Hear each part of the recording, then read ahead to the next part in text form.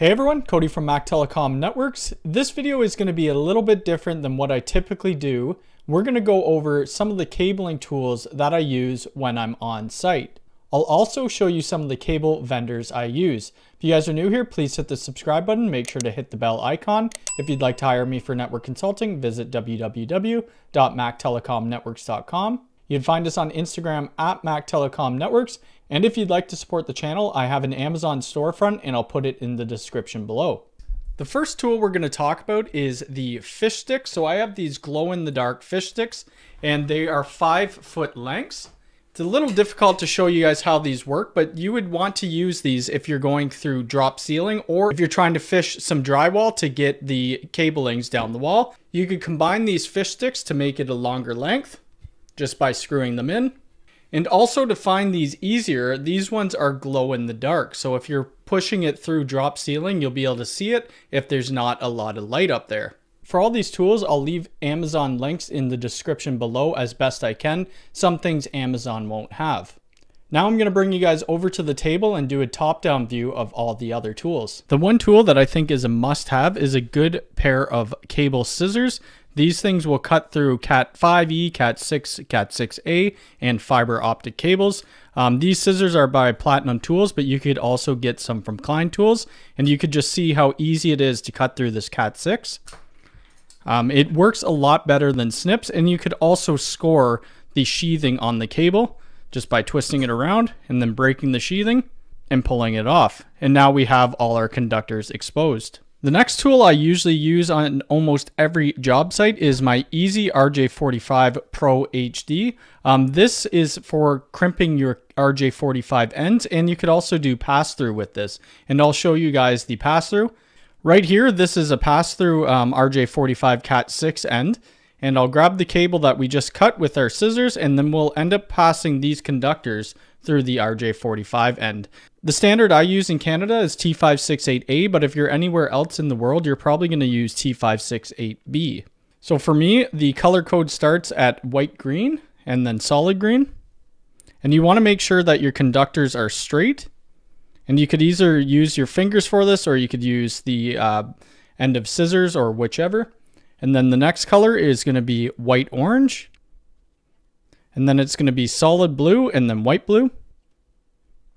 And then we're going to go with our solid orange and then white brown and then brown.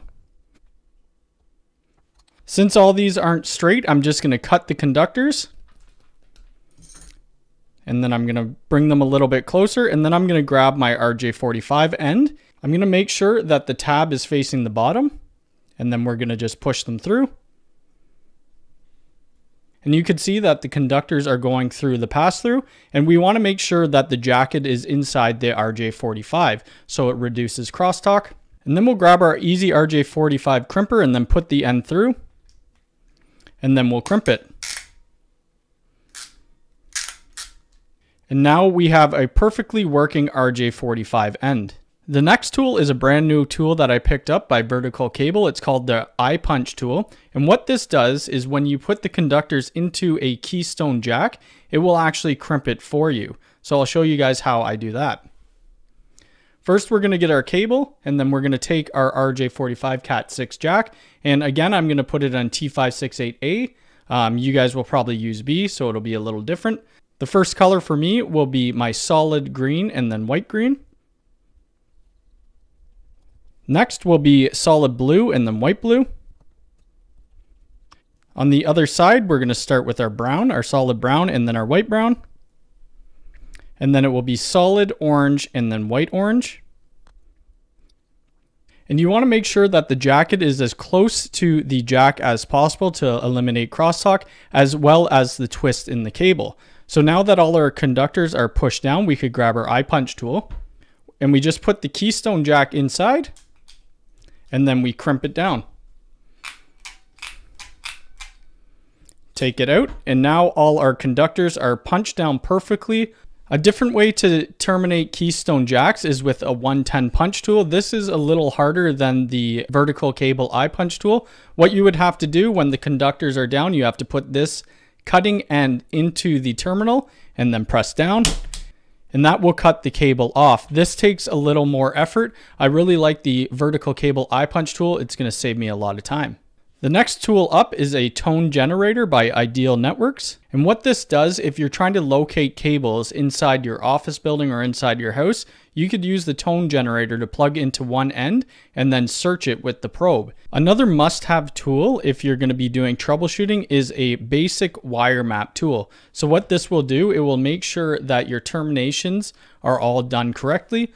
And we could see on the one side, it says 1, 2, 3, 6, 4, 5, 7, 8, and it says the same on this end. This is to test the cable.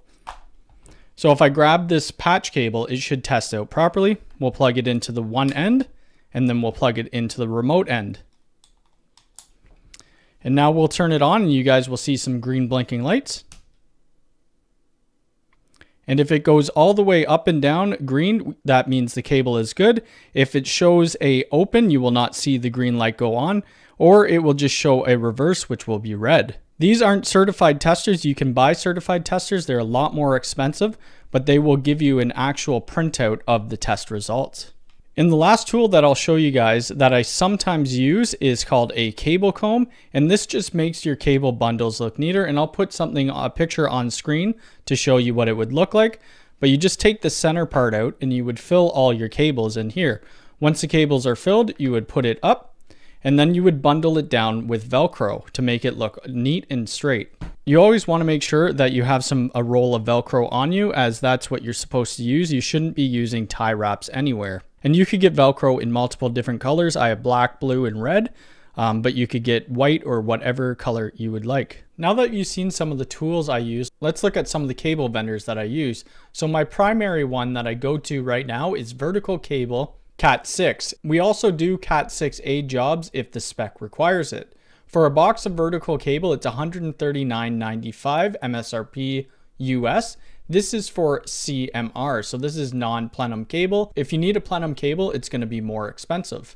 The next brand we use is Belden. Belden is fairly expensive. For a box of Cat 6 FT6 cable, which is plenum, you're looking at about $600 Canadian. We only usually use this when it's a certified job, but it's great cable and very easy to use. The last thing we'll talk about is patch cables. I use these patch cables. They're by Monoprice. They're slim patch cables at 6 inches. They're Cat 6A, and for a 10 pack of these cables, they're $15.99 MSRP US. These 6-inch cables are great for cable management within your rack. You could also get them in longer lengths. They go from 6 inches all the way up to 50 feet. I do have a cable certifier, and I'll show you how to use that in another video when I'm doing an on-site job, and I'll show you my rack terminations and how I dress the cables into the rack. If you guys like this video, please hit the thumbs up button. If you're new here, please subscribe and hit the bell icon. All right, thanks.